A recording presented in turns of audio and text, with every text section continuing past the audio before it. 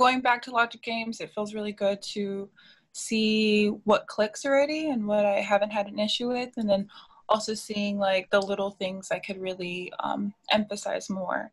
But I did write a list just in case of certain questions I had while I still have you here that I could kind of go through. Yeah, sure. Feel free to fire away. Yeah, so prior to this, my biggest concern has always been speeding, like the speed of the test. I've gone in through each question and really felt comfortable with those. And then whenever I moved further, and not now, because I'm still going to the day by day for 4 months, but prior to that, I had always felt uncomfortable with the speed because I felt like if I didn't have the speed, I could totally feel comfortable answering the questions, and I feel like a lot of people see that as well. And I know the speed kind of comes with the accuracy of each each step along the way. So I feel comfortable with that. It's just if you could possibly help me in terms of speed, if that is the case, if I should just keep on going just logic game to logic game, or maybe incorporate timing into my logic games, or maybe that's too soon to do that. I guess in the back of my head is always the concern of like, I hope this is helping me with speed once I come to like doing time sections. Every improvement in your understanding helps with your speed. Speed, as you said, comes with accuracy. It comes with deeply understanding the questions. So speed for, accuracy first, deep understanding first, deep review. Then you add in individual timed sections to help you work on your pacing. Then finally you bring it to full length timed exams. But if you're just starting off and you're getting the basics of logic games, then I would start untimed. So let me ask you this with regard to where you're at. Are you working through the beginning of the schedule, building the foundation? Is that where you are? Yeah, so I've already gone through, so in my schedule, I'm on week 3 and I'm going into grouping logic games. But prior to that, I've always felt really comfortable with sequencing. It's always kind of like everyone's kind of bread and butter, I think, whenever you start the LSAT. So I felt really comfortable answering those questions that kind of were assigned. So those games I felt very comfortable with. I could like fly by through those. And then even checking the answers and making sure that my mindset was kind of the same way of the explanations were. Just to make sure it wasn't like a fluke that I was coming to this answer. I knew which ones were wrong and why they were wrong. And that's coming quicker, and I feel that speed. So I feel good with that. As far as grouping, I've found that that's kind of where like I can see that I had an understanding of it, but not a real fully immersed understanding. Like certain games I could feel really comfortable with, but if they moved certain variables around that made it seem unfamiliar to me, then it was really hard for me to acknowledge that, oh, this is a grouping game now. So I'm seeing like the finer pieces of that. So I'm really trying to catch my errors, I'm hoping that's the best method for that as well. That sounds good to me. It sounds like there's still work to do in games to be done untimed to build that foundation. So keep doing that and trust the process. And within a week or so, you'll be through the end of the foundational portion, and then you'll start doing timed sections. So it'll be here before you know it. Okay. And I think that's the thing too, because I have had this process of learning the LSAT. So I've used different preps before. So everyone has their own foundations. And I really like your method of kind of like trying to figure out what works for you, and then using that to your best method. So I'm really trying to do that as well. But I think that's also where it kind of conflicts, where I know different methods, and I'm like trying to narrow down which one works the quickest and best for me. But I have found that I am seeing like letters and names as variables now, and very quickly to do a sketch of how that goes. So I'm really just trying to conquer the logic games right now. Prior to that, I've noticed that like, or at least prior to the day-to-day 4 months, I know that I've felt comfortable with logic games, and I've felt comfortable with logical reasoning. My biggest concern has always been reading comp, and I think that goes more for timing, like a lot of people might have. And I know that's down the road with with as far as the day-to-day goes. So I guess I'm always just kind of thinking of what I've had issues with before and preparing for that to come, and how to conquer that as well. Let's see what else I had as a question. Yeah, so when should I be incorporating timing into logic games? Should I be waiting until after I go through all the foundations of each? Yeah, so the way the study Section? plan plan works is that you build that foundation, you do work untimed, then you introduce pacing with individual sections. So once you've gone through each of the types of logic games untimed to do them by type, once you pull that all together and you've completed that portion, then immediately I'll have you doing timed sections as you're building the foundation in logical reasoning. So if you're already in grouping games, you're probably just a week or two away from introducing timed sections there. So it'll be there pretty soon. Awesome. Let's see. Yeah, and then going through that, I know that different sections are going to come up. How do I stay confident in my skills in, say, logic games as I move to logical reasoning, and then to reading comp? I'm sure maybe the study schedule says more in detail, but like, how do I stay consistent in all those realms without feeling like maybe once I go into logical reasoning, I'll start forgetting a little bit more of selection games, and I guess there's more of a concern there that I might kind of drop. I hear that.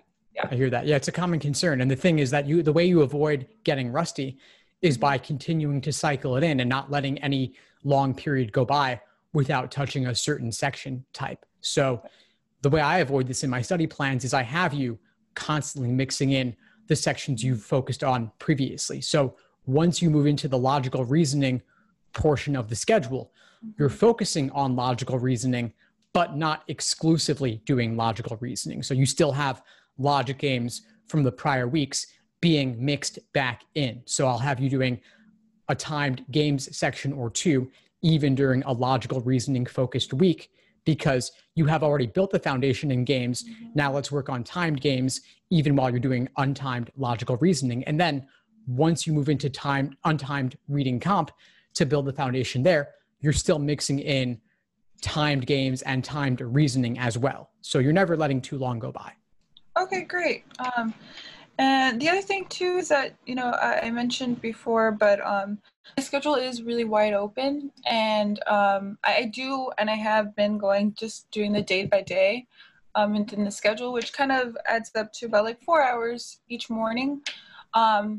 But since I do have a lot more time, and I could kind of make this more into a full-time study session, what would you recommend for if I'm trying to get like the best score possible? How many hours should I be, if I have this amount of time, taking towards studying per day or like per week? What would be a good round for that? You could probably do as much as 5 to 6 hours per day of focused studying without burning out. Of course, different people are different. Some can handle more than others.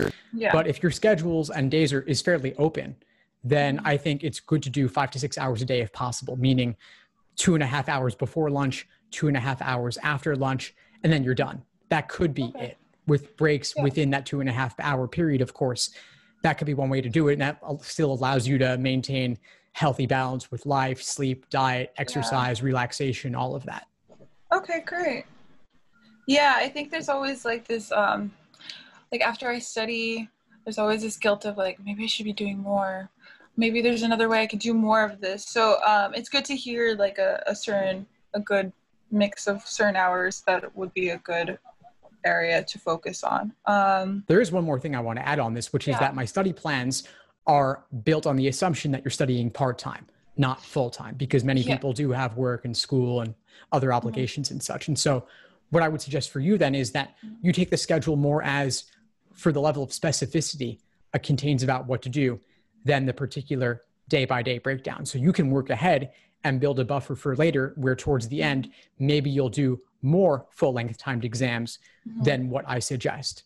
And an alternative would be that I send you a longer plan. So let's say, which plan are you on right now? I'm on the 4 months plan right now. So, and that's for a test in October. Okay. So I Yeah. could send you the 6-month plan, and you work, it has more work than the 4-month plan does. And you won't follow it on the day-by-day basis, but you could just work through it in the order given. It has more assignments with more timed sections, and you could do more questions of each type. So after this call, I'll send you that too, so you can take a look and see if that fits your needs better. Thank you so much. Yeah, I think that'd be great. I think that's kind of where I kind of fall, because I'll study and then I'm like, I don't know, like I still have this time, and maybe I could be doing more to get there, because I'm really trying to work my way through it. The other thing too is kind of slightly off topic, but as far as the writing sample goes, so far my focus has been on the LSAT and kind of getting the score I want before I kind of move more through the application process, and obviously the writing sample as well. Is that the best method, or should I be on my off time also considering the writing sample, or when to take that? And also like applications and personal statements, is that something I should be working in throughout this time as well? Yeah, since you're taking the LSAT in October and that's what you're aiming for, ideally you want to be able to submit your application once you get that score back. So you'll have 2 to 3 weeks after the LSAT test date to wait for your score. During that time, you can finalize your application, but I wouldn't save everything to the last minute. You have, at this point, speaking in end of June, you have all summer. So when you want to take a break from the LSAT, or if there's a day where you have a bit more time than otherwise, fit in some time for the LSAT there too, for the application there too. Take a break from LSAT content here and there. LSAT's most important, but it's never too early to start working on your personal statement and getting letters of rec together and all that.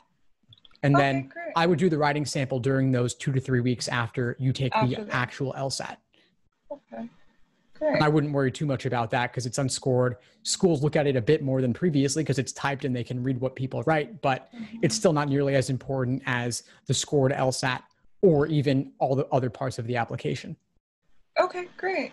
I think that might be about it.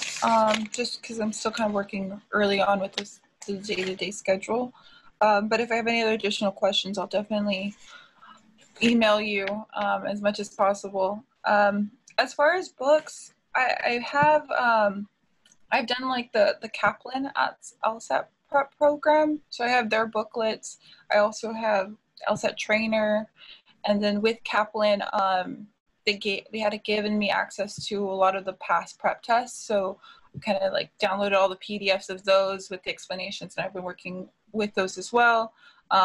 And then I also have the LSAC Plus, so just to take tests as well. Was there anything else you think that might work with this? I mean, I've read those, I've looked through those. I really think your day-to-day schedule works really well just because I have those prep tests already, so it's really easy to access those. Anything that you think that that should be incorporated? I already also have your fact sheets, which come in handle as well. So I'm really trying to collect as much as possible, but and I've gone through most of the material as well. So I feel like the basic understanding of the LSAT's there. I feel like more of my issue now is just working through it, so it becomes as comfortable with me as possible by test day. That's like not a problem. But any recommendations there? No, it sounds like really you've got everything you need. As long as you have the exams and you've also got the study plan and the course, that's really more than enough. So just keep working through those, do those exams, review the questions that give you difficulty, and keep at it. Yeah.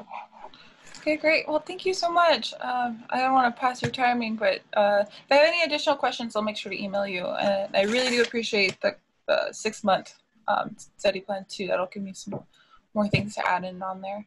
Yeah, of course. I'll send it over. So keep in touch, reach out if you need anything, and I'll see you in class. Great. Thank you so much. Thanks for tuning into the show. Please subscribe if you haven't done so already to be notified of new episodes as I release them. And feel free to reach out if you need anything at all as you move forward with your prep. I'm happy to help however I can. In the meantime, I'll wish you all the best and take care.